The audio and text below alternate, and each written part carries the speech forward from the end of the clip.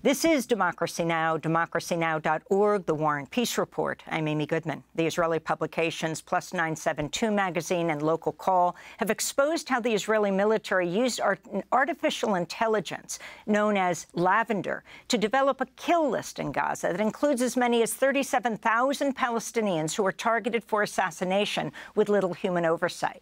The report is based in part on interviews with 6 Israeli intelligence officers who'd first-hand involvement with the AI system. 972 reports, quote, Lavender has played a central role in the unprecedented bombing of Palestinians, especially during the early stages of the war. In fact, according to the sources, its influence on the military's operations was such that they essentially treated the outputs of the AI machine as if it were a human decision. A second AI system, known as Where's Daddy, tracked Palestinian men on the kill list. It was purposely designed to help Israel target individuals when they were at home at night with their families. One intelligence officer told the publications, quote, we were not interested in killing operatives only when they were in a military building or engaged in military activity. On the contrary, the IDF bombed them in homes without hesitation as a first option. It's much easier to bomb a family's home. The system is built to look for them in these situations, they said. Today, we spend the hour with the Israeli investigative journalist Yuval Abraham, who broke the story for 972 and Local Call. It's headlined Lavender, the AI machine directing Israel's bombing spree in Gaza. I spoke with Yuval Abraham yesterday and began by asking him to lay out what he found. Yeah, thank you for having me again, Amy. It is a very long piece. It's 8,000 words. And we divided it into 6 different steps, and each step represents a process in the highly automated way in which the military marked targets since October. And the first finding is Lavender. So Lavender was designed by the military. Its purpose was, when it was being designed, to mark the low-ranking operatives in the Hamas and Islamic Jihad military wings. That was the intention, because Israel estimates that there are between 30 to 40,000 Hamas operatives, and it's a very, very large number. And they understood that the only way for them to mark these people is by relying on artificial intelligence, and that was the intention. Now, what sources told me is that after October 7th, the military basically made a decision that all of these tens of thousands of people are now people that could potentially be bombed inside their houses, meaning not only killing them, but everybody who was in the building, the children, the families. And they understood that in order to try to attempt to do that, they are going to have to rely on this AI machine called Lavender with very minimal human supervision. I mean, one source said that he felt he was acting as a rubber stamp on the machine's decisions. Now, what Lavender does is it scans information on probably 90% of the population of Gaza. So we're talking about, more than 1 million people. And it gives each individual a rating between 1 to 100. A rating that is an expression of the likelihood that the machine thinks, based on a list of small features, and we can get to that later, that individual is a member of the Hamas or Islamic Jihad military wings. Sources told me that the military knew, because they took a random sampling and checked one by one, the military knew that approximately 10% of the people that the machine was marking to be killed were not Hamas militants. They were not. Some of them had a loose connection to Hamas. Others had completely no connection to Hamas. I mean, one source said how the machine would bring people who had the exact same name and nickname as a Hamas operative, or people who had similar communication profiles, like it could be civil defense workers, police officers in Gaza. And they implemented, again, minimal supervision on the machine. One source said that he spent 20 seconds per target before authorizing the bombing of the alleged low-ranking Hamas militant. Often it was also, it would have been a civilian, killing those people inside their houses. And I think the reliance on artificial intelligence here to mark those targets, and basically the deadly way in which the officers spoke about how they were using the machine, could very well be part of the reason why in the first 6 weeks after October 7th, like one of the main characteristics of the policies that were in place were entire Palestinian families being wiped out inside their houses. I mean, if you look at UN statistics, more than 50% of the casualties, more than 6,000 people at that time, came from a smaller group of families. It's an expression of the family unit being destroyed. And I think that machine and the way it was used led to that.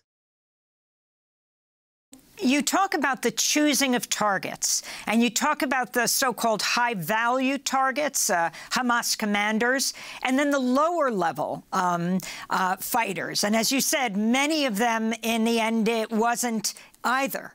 But explain the buildings that were targeted and the bombs that were used to target them.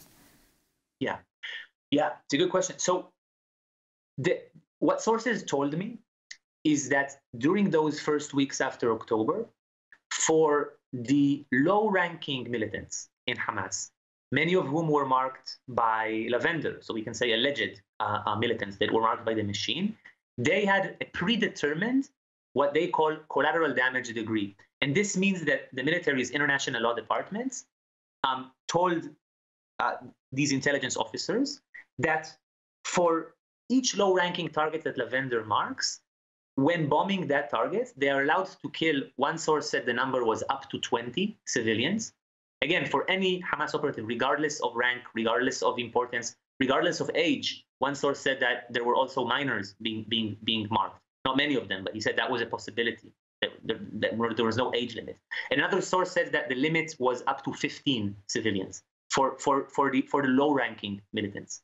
The sources said that for senior commanders in Hamas, so it could be commanders of brigades or divisions or battalions, the numbers were for the first time in the IDF's history in the triple digits, according to sources. So, for example, Ayman Nofel, who was the Hamas commander of the Central Brigade, a source that took part in the strike against that person said that the military authorized to kill alongside that person 300 Palestinian civilians.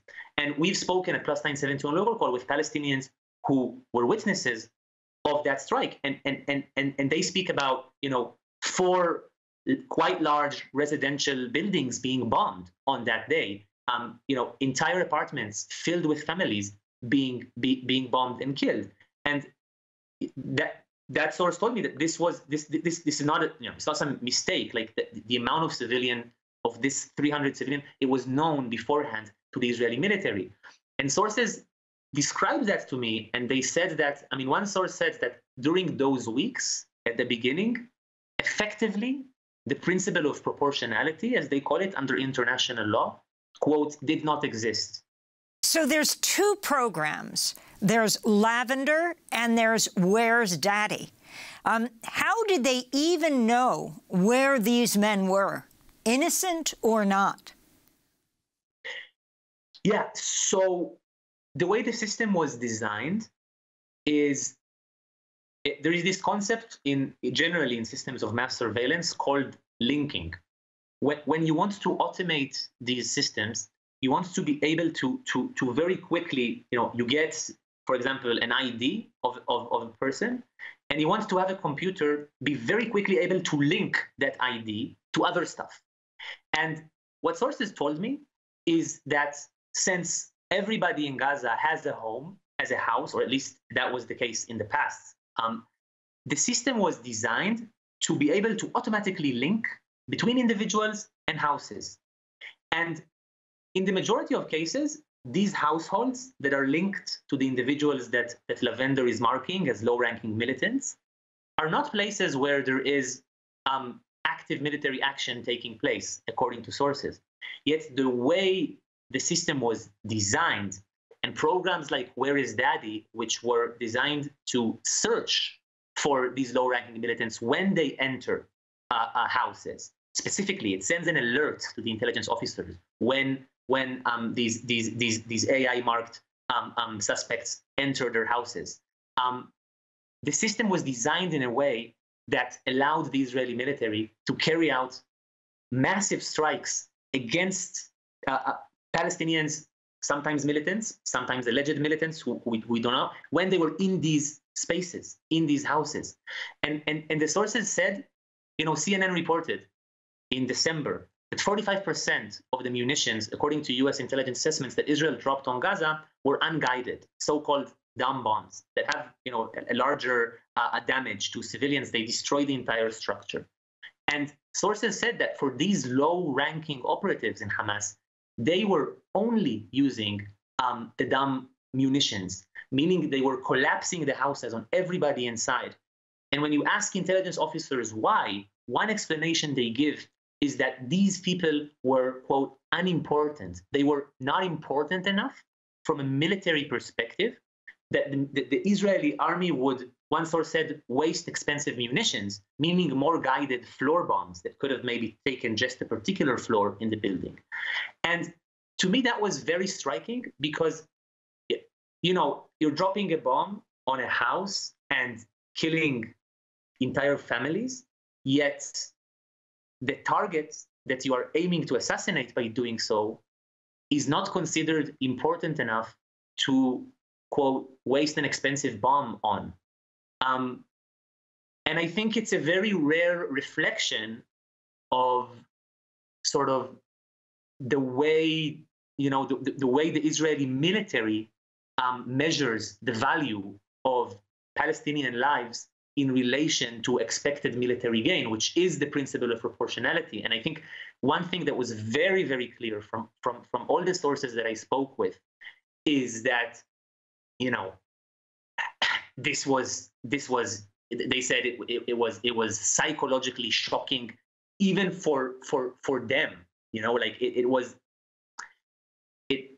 so that's the combination between Lavender and Where is Daddy. The Lavender lists are fed into Where is Daddy, and these systems track the suspects and wait for the moments that they enter houses, usually family houses or households where no military action takes place, according to several sources who did this, who spoke to me about this.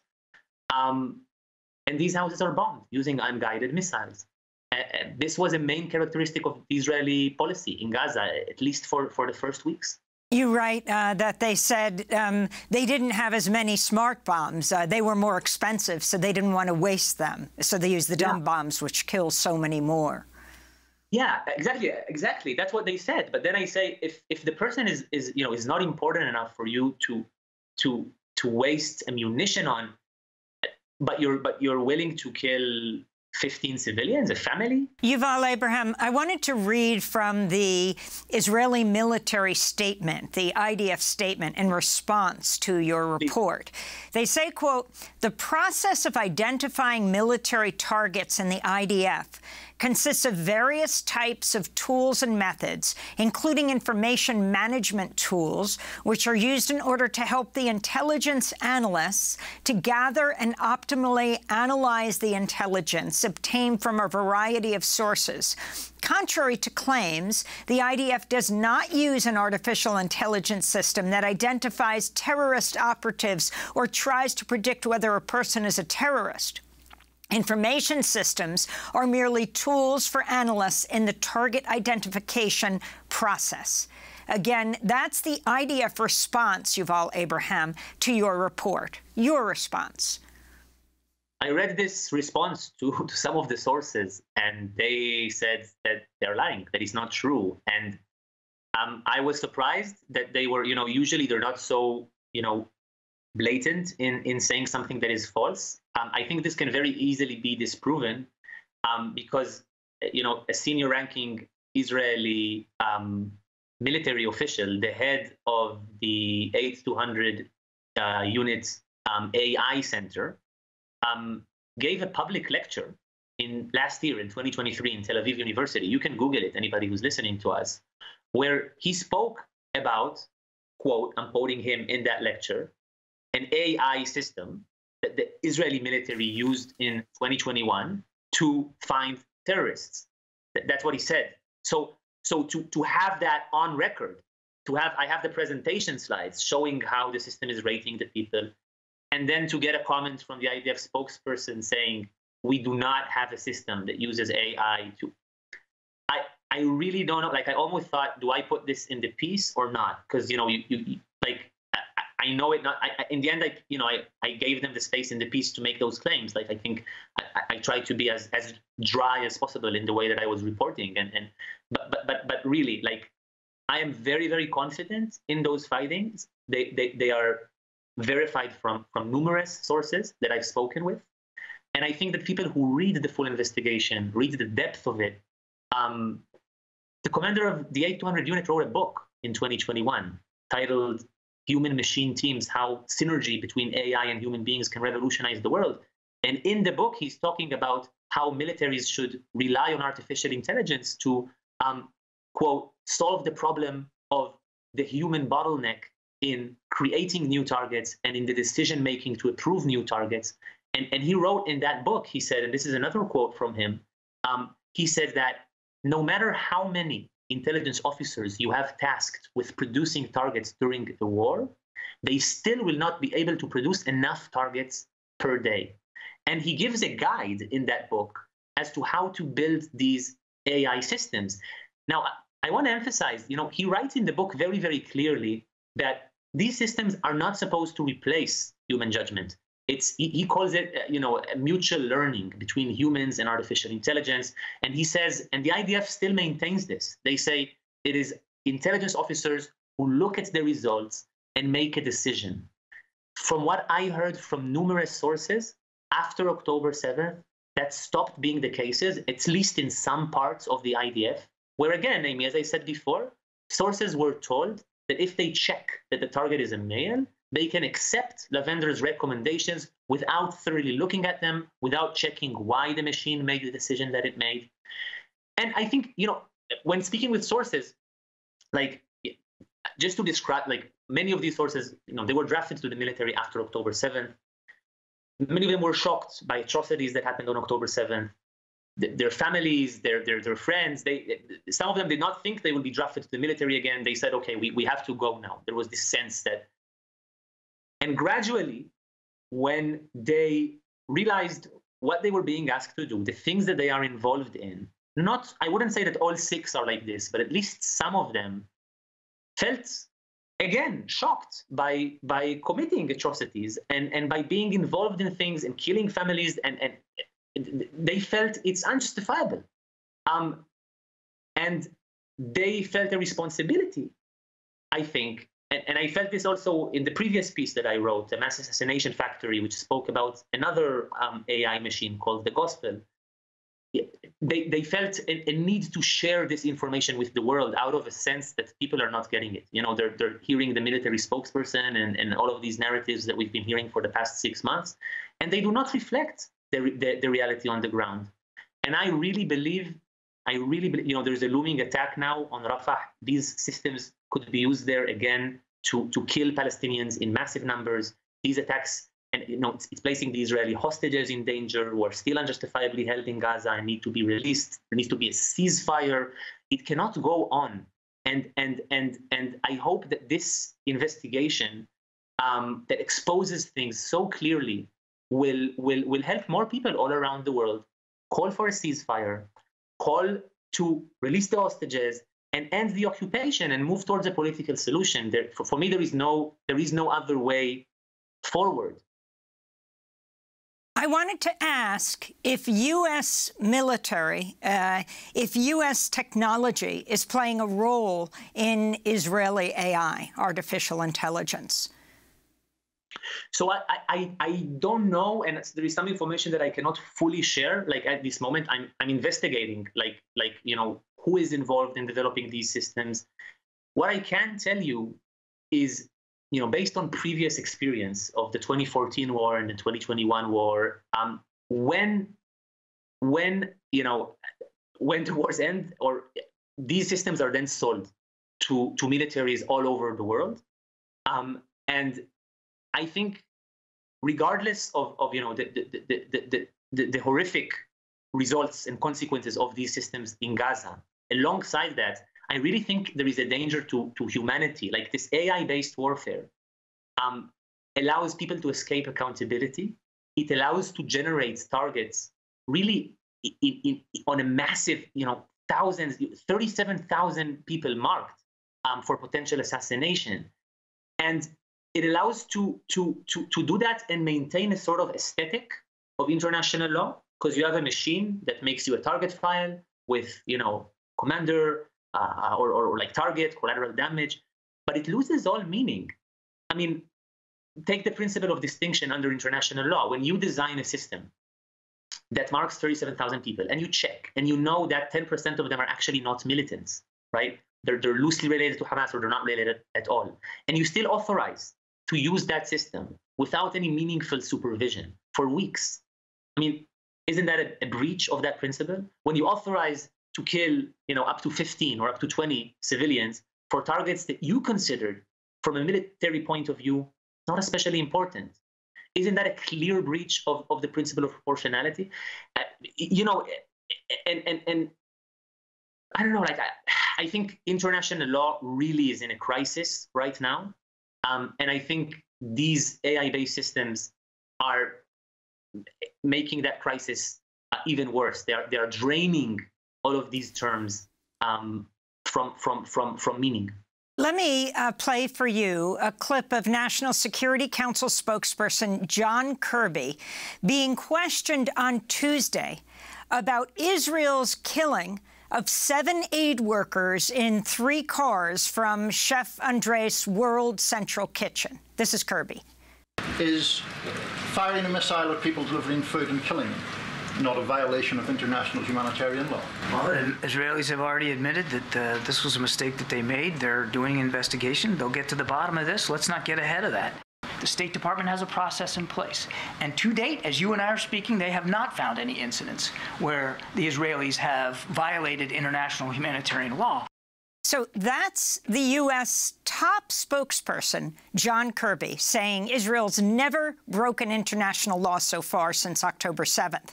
And again, this is in response to a question about the killing of the 7 aid workers, 1 Palestinian and 6 international aid workers.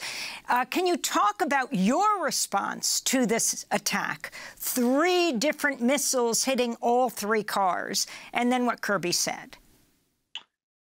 Yeah, wow, it's quite shocking in my mind. I mean, what he said, based on the evidence that exists. The first thought that popped up to my mind when he was talking about, Israel is investigating it, since I know the statistics. So if you take the 2014 bombing and war in Gaza, so 512 Palestinian children were killed. Israel said that it will investigate. There were like hundreds of claims for war crimes. Only one file the Israeli military actually persecuted soldier about, and it was about looting of like 1,000 shekels. Everything was closed. This happened, 2018, 2019, 230 Palestinians are shot dead at the border. Again, tens of one file prosecuted. Like, to claim that because Israel is having an investigation, it somehow means that they're getting to the bottom of this and changing something. It's just mocking our intelligence, I think. The second thing that I would say is that it's true that the state of Israel has apologized for it. But if you actually look at the track record of people being killed around aid trucks, this has happened over and over again for Palestinians. I mean, at the beginning of March, 112 Palestinians were killed around the flour aid truck. The Guardian reported at the time that 14 such cases happened, like in February and January. So it's clear to me that the Israeli military is apologizing not because of the crime, but because of the identity of the people who were killed in the crime. And I think that's really hypocrisy. And to answer the question about my findings, I mean, I don't know if artificial intelligence was involved in that strike. I don't want to say something that I'm not, 100% sure of.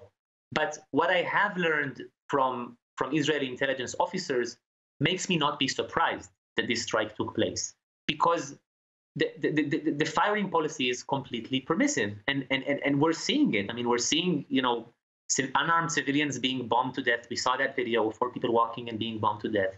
We have doctors, talking about how in hospitals, they're seeing young children like with bullet holes, like the Guardian investigation, who spoke to 9 doctors that spoke about that. So this extreme permissiveness and is not surprising to me. Your piece doesn't talk about drones, but Yuval, can you talk about how the AI systems interact with unmanned attack drones? Yeah, so I said this last time. I can't speak about everything, also because we are sort of always have to think of the military censor in Israel. As Israeli journalists, we're very much binded by that. But the systems interact, and if somebody is marked to be killed by Lavender, then that person could be killed by an warplane. They could be killed by a drone, and they could be killed by a tank that's on the ground. There is like this sort of policy of sharing intelligence between different units and different weapon operators. I wouldn't be surprised if, because Israel said, there was a target, somebody that we suspected. Of course, the aid workers and they completely rejected that. But I wouldn't be surprised if the flagging, that the Israeli system received, was somehow related to a faulty automated mechanism that is, mass surveilling the area and picked up on something and had, not the highest precision rate.